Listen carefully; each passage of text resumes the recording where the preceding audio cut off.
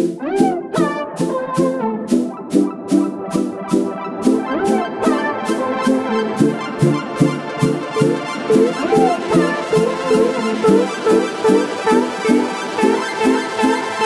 guys, and welcome back to my YouTube channel. Thank you so much for joining me for another one of my videos.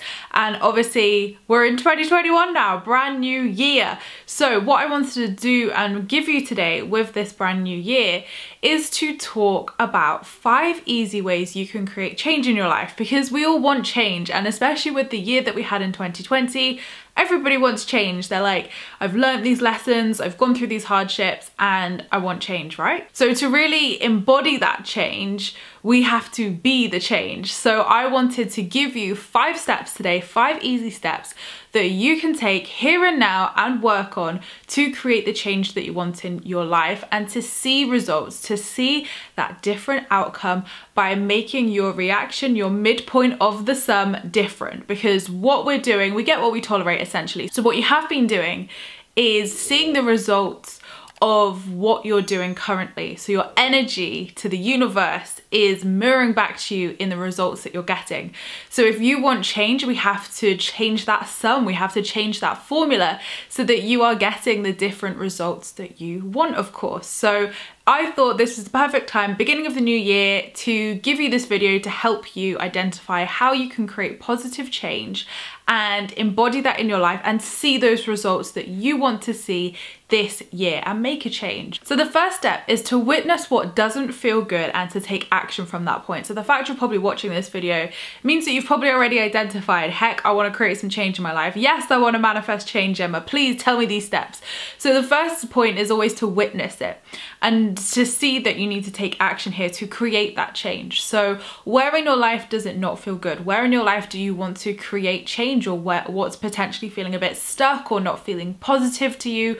Where are you wanting that change or shift? That's the first step. Identify it, witness it, and maybe also it's witnessing that you maybe have tried some things already to create shift and change, and maybe that hasn't worked so far. So it's important to witness all of this. Witness your true emotions, witness how you truly feel, and witness how you want to feel with that person, that situation, that career, that house, whatever it may be. Like wherever the change and shift is needed or is wanted, it's important to witness first of all that you want to create that change, that you want to create that shift, and maybe that it doesn't feel good, and maybe it does feel negative or toxic. You know, that's important to witness as well. If it doesn't feel good, then that's just as important to witness as if it mildly doesn't feel good. You know, we have to honor our true emotions and to have acceptance over the situation. Acceptance is so important, because when we have acceptance over something, we can move from that place. We can then work from that place of acceptance to create shift and change. So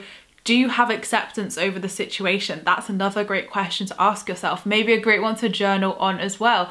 Do you have acceptance over your current situation? If you do, fantastic, these next steps are going to help. If not, then maybe that's the very first place you need to start with this to create that shift and change. The next step is to get honest about what you want and what change or shifts you want to see. So if this, you know, whatever it may be, circumstance in your life doesn't feel good, what do you want? What do you want to feel differently? What do you want to see differently? What do you want to experience differently? And it's really important to stay neutral in this place of, if it's, you know, you're wanting to see shift and change in something current in your life and keep that person or keep that situation or keep that house, keep that career, it's important to really stay detached in this process, because, well, I'm going to get to that stage later on, but if you are obsessing that, you know, that career must stay the same, or that house must stay the same, or that friendship must stay the same, or that relationship must stay the same person, this is where the resistance is coming in. So I know it's hard to do, and I'm really going to get to that point later on and how you detach from that, but I would really keep things neutral and be like, you know, I want to feel peace, I want to feel happiness, I want to feel joy, and not necessarily pinpoint it to a person, a job, a situation, a house, but really how you want to feel in yourself. So what emotions do you want to feel within yourself? That's the important thing to ask yourself. And what do you want? Is it to feel happy and fulfilled in your job? Is it to have loving and amazing friendships? Like whatever it may be, it's important to witness that without holding it onto a specific person or place or thing, because again, that's where we're actually disempowering ourselves and actually taking the happiness away from ourselves by saying that that thing or that person will bring us that happiness. So stay detached. Doesn't mean that it's not going to happen and that person or thing can't shift, or situation or job, but that's out of your hands. That's in the universe's hands. Let the universe deal with the who's, when's, why's, what's and whatevers. And your job is to focus on the emotions, focus on the feelings. So what do you want and how do you want to feel? And you know, what change do you want to see? Like, what do you want to experience? So it's really important, and that's part of the manifesting process as well, to get clear, right? To get clear on what you want and what you want to see. So really think about that and keep it detached. I promise you that's the way you do it, by keeping detached and keeping neutral, and focusing on the feeling rather than something really specific. Which the universe might be like, well, actually we have something way better for you if you just detach from that, and you're not even going to worry about that job, you're not even going to worry about that friendship. Like, we got a million better things coming your way. So my third point is to mirror it back to yourself. So the change that we want to see in the outer world is the very change that we need to do in our inner world, right? Let me say that again. The change you want to see in the outer world is the very inner change that you need to do yourself. Now, if we want to see change in a career, for example, say you're not happy at your job and you want to stick at your job because maybe it's good money or it's good prospects, but you just want to feel good, you want to feel happy, maybe you want good work friendships and a good work environment. So you're wanting to see that change, you're wanting to manifest that change in your work. So if you are feeling negative, or it feels like a negative or toxic environment, mirror it back to yourself. So let me give you an example just so I can make it really specific. So say for instance, you felt underappreciated at work. Mirror it to yourself. I underappreciate myself. So ask yourself that first. You always first person mirror it back. So your outer experience, this works great for relationships too, and any of relationships in our lives, friendships, whatever. If something is annoying you about someone or whatever, mirror it back to yourself. So first person statement of, I feel underappreciated. Does that resonate? Does that ring true? If it's a yes, you found your mirror. If not, then you mirror it back out. So then you look at your friendships or you look at other areas of your life and you're like, where do I feel underappreciated in other areas of my life? Is it in my family life, or I don't know, like another area? And if that's still not resonating at that point, then you mirror it and say, where am I underappreciating people in my life? So are you appreciating your friendships enough? Are you appreciating and cheering on your family, for example, or your partner or whatever? And then you can see where that mirror is going to be, and it will always be there. So follow those steps. First person statement, if not, mirror it out to other areas of your life. So although you may be having that issue in your workplace, actually the root of it, the root of that projection as such, is actually going to be either in yourself, of how you feel about yourself, or how you're interacting with other people in your life or other areas of your life, or how people are interacting with you.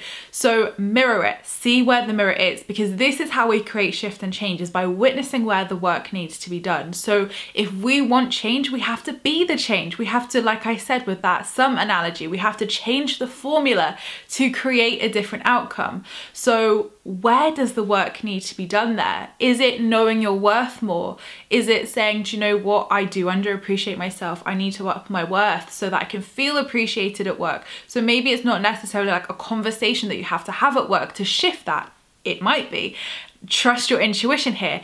But actually maybe it could be even in the simplest things of your energy and how you start to appreciate yourself and your worth, and feel empowered and change your energy, shift yourself with that inner work, to then automatically, as if by magic, see that shift and change in your workspace where you suddenly feel appreciated because you're appreciating yourself, or you're appreciating other people in your life, for example. So see how that works. Take your statement. What is your statement of, I feel I'm angry that, or I'm frustrated that? Take your statement of what you want to change, or what you want to see the change in your world, in your life, and mirror it. You will find it, and it will help to do that inner work and to energetically become the match to that shifted, changed situation that you want. So that person who does feel appreciated at work, how does she feel? Well, she's going to feel pretty happy, confident, at peace, So you need to embody that, you need to become that. So you need to look within yourself or within your other, you know, areas of your life of where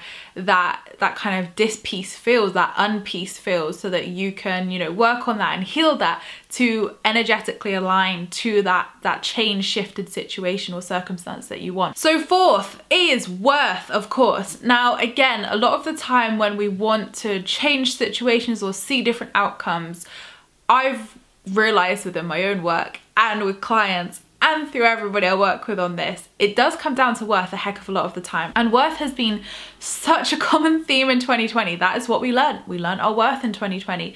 Anything that wasn't in alignment fell away, and we had to realize what was for our highest good and to really step up and claim that, right? So 2021 is walking that talk now, is like stepping into that and owning that. So let's use that work analogy again of if you felt underappreciated at work, well, actually, do you know your worth?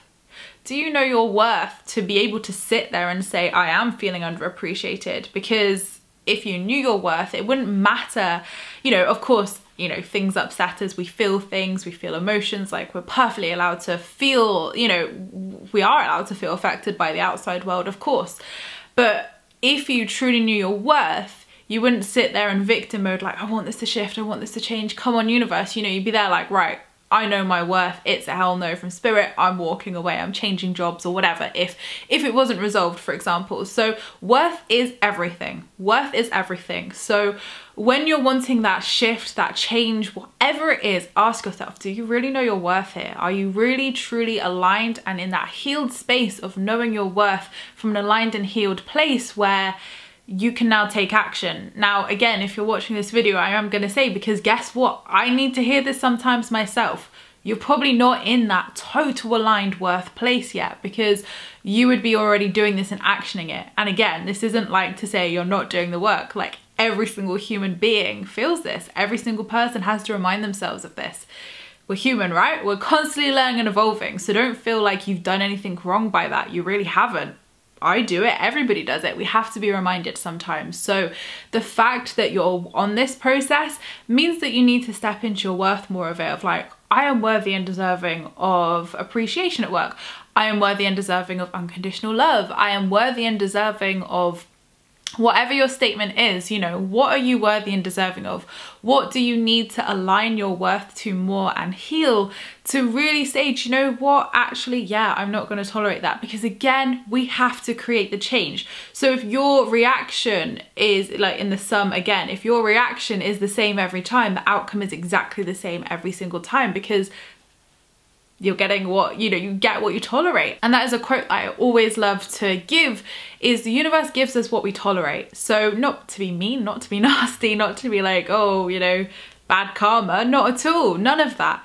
It's just energy, right? What we put out comes back to us. So if you're always doing the same thing, you're always going to get the same outcome. So to create shift and change, you have to take your inspired action here by changing your reaction. So if this is worth, which to some degree every part of every situation anybody could bring to the table here is going to be worth to some degree, obviously different variants, then you have to decide, like, does it feel good to you? Does it feel good to you? And what change from that aligned, healed place of worth can you make to create a different outcome? What are you going to do differently this time? Whether it's communication or actions or whatever. What are you going to do differently this time to create that change? To create the opportunity and space for change and shift to come in? What are you going to do? So really look at your worth here. Do you feel worthy and deserving of that thing? Do you feel worthy and deserving in general? Really, you know, self-inquire there and see where that hits home, because it will somewhere. And again, when we, you know, realize that and start to walk our talk and really step up and up level and say, do you know what? I actually deserve better. The universe has to meet you there. But it has to come from a true place. You can't fake it till you make it with that. So you have to do that inner work of why at the moment maybe you're not necessarily fully stepping into the worth here, or you're, you know, allowing things to not be as respectful to you or whatever, meaning that you're in this place where you want change and shift, right? So worth. Do you feel worthy and deserving? Really look at that. And say, for instance, it's not anything currently in your life and you just want shift and change in general, and you're like waiting for a manifestation to come along. Again, do you feel worthy and deserving of that? Again, it doesn't necessarily have to be a current thing that you're wanting to shift and change. It could just be in general, you want shift and change and for your manifestations to come in, these tips definitely still apply. So ask yourself, do you feel worthy and deserving of your desire? Do you feel worthy and deserving of whatever the situation is for yourself? Do you feel worthy and deserving of that change and shift? Do you feel worthy and deserving of up-leveled behavior? Do you feel worthy and deserving of whatever it is, up-leveling and shifting in the way you want it to? Sit with that. Rate it on a scale of 1 to 10. 1 being I don't believe I'm worthy, 10 being I'm fully worthy. How do you rate it? If it's a 7 or below, there's the inner work there for you to do. And you can do some tapping with that, some journaling, tons of stuff you can do with that to work on your worth and also to build that score up. But that will be a massive, massive part for you for sure. And number 5, finally, and I know I said easy steps. I would say they're easy because once you know them, it's easy. But again, like this will maybe potentially take some time, or maybe you'll be like, right, tick, tick, tick, tick, tick, and then you see the shift and change really, really quickly. Or other times, like I've had this, like in work, for example, it takes a while for it to align. It takes a while for, you know, that energy to realign and to up level and shift. So again, there's no set rule here, but when you have the 5 steps, it is easy. You just got to do the work and then expect the miracles as such in whatever way they're going to come to you. So this leads me on perfectly to our 5th step, which is surrendering and letting go. So just like with any manifestation, anything we set as an intention in the universe, we have to let it go and surrender. So this is why I said in the 2nd step, it's so important to stay detached, because when you're attaching this shift and change to a person, to a place, to a house, to a car, whatever you're attaching it to, you're then holding on to that, and that's still resistance, right? So it's perfectly okay to want to see shift and change in your current circumstances. Of course, that's why you're here. And the universe is like, that's perfectly okay. But we have to stay neutral. We have to stay detached and say this or something better for the highest good of all. So this work situation up leveling, or a new career, a new job coming in for the highest good of all, that is going to reflect that change and shift that I want to see. So again, this is probably one of the hardest steps. Although there are 5 easy steps, this will probably be the one that people feel the most resistance with, because we, you know, as humans, we do attach to things. We want to like know things and know how things are going to unfold. And unfortunately, that's just not how the universe works. But the 4 steps I've given you previously help in that letting go and surrendering stage, because when you know your worth and you know what you deserve, I really feel that helps to, you know, let you surrender and let go really easily. So because you know you are worthy of that change and shift, you know you are worthy of what's coming, it doesn't matter how that looks or who that looks like or where that looks like, you know, you're surrendered to it to say, well, actually, maybe that situation or thing isn't for my highest good, and actually something better is going to come along. And in a year's time, you won't be worried about this. You'll be so happy in that shifted changes space that it doesn't even matter that it was a different job or a different location or a different friendship or whatever. Like, it just won't matter. So again, when we want to see shift and change, sometimes the very thing that is stopping that shift and change is the attachment, is the fact that you're not letting go and surrendering to all possibilities and all ways of that shift and change happening for you. So really sit with that. Journal upon it. Why can't I let this go? Why is it hard to surrender? What is keeping me attached? Really journal upon those things and self-explore there of what is keeping you attached to that very thing. Because again, when we're attached, we're not allowing, we're not receiving, and the universe is like, I've got the shift and change here for you, babes.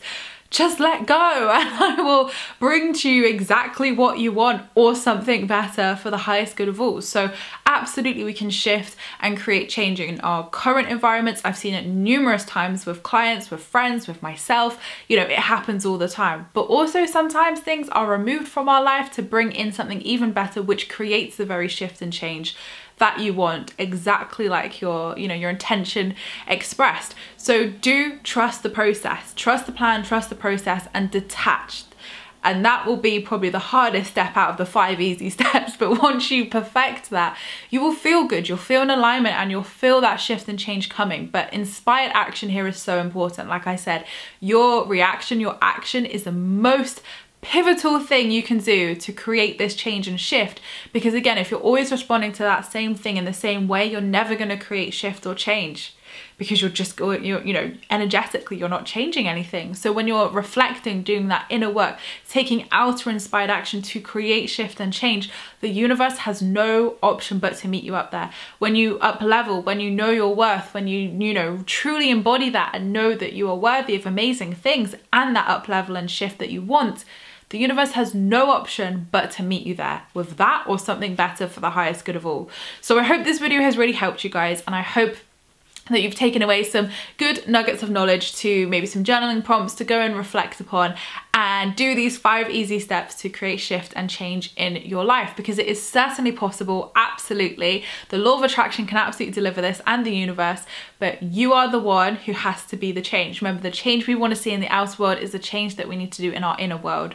So the inner reflects the outer always. So do that work and you will see the change that you want. And be brave enough, right? Be brave enough to know your worth and take that inspired action. Be brave enough to ask. Be brave enough to say no to anything that doesn't align with you, because again, that's how we create shift and change, is by, you know, reacting differently to how we have done before, because when we do things the same, we're always going to get the same outcome, right? So thank you so much guys for watching my video. I appreciate all your views and likes. Don't forget to subscribe if you're new here, because I would love to see you again soon. Don't forget you can join my free Law of Attraction support group over on Facebook, where you can join myself and other like-minded souls, where we talk all things Law of Attraction and spirituality. And don't forget you can leave me a comment in the comments box down below and I'll reply to them all. I hope you have a fantastic week, whatever you're up to, and I'll see you all in my next video, which will be next week. Lots of love guys.